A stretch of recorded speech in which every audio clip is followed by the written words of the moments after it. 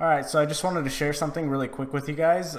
I got on Fortnite tonight after a little while of not playing, and I noticed that my game was hitching quite a bit.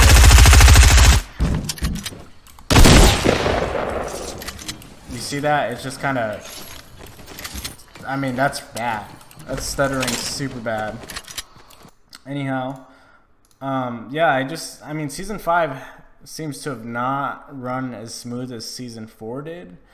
I only started playing like mid-Season 4, so I'm not sure what the game ran like prior to that. But I did find a hitch. I found a fix for myself for the hitching, and that was, here, let me pull this up really quick. Yes, take away the desktop. So I went into game, and I went to the settings menu, then the settings cog, and I capped out my frame rate limit. So I had it on unlimited before.